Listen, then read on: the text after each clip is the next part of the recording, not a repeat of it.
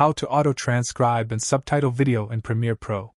To begin, I added an audio to my timeline. From Window menu, open up Text panel.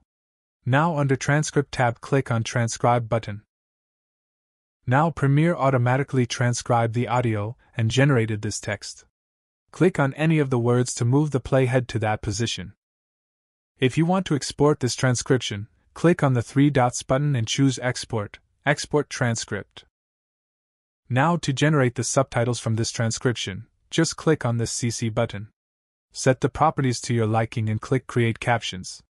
Now Premiere added this subtitle track and generated these captions for us. To export the subtitle, click on the three dots button and choose Export to SRT file.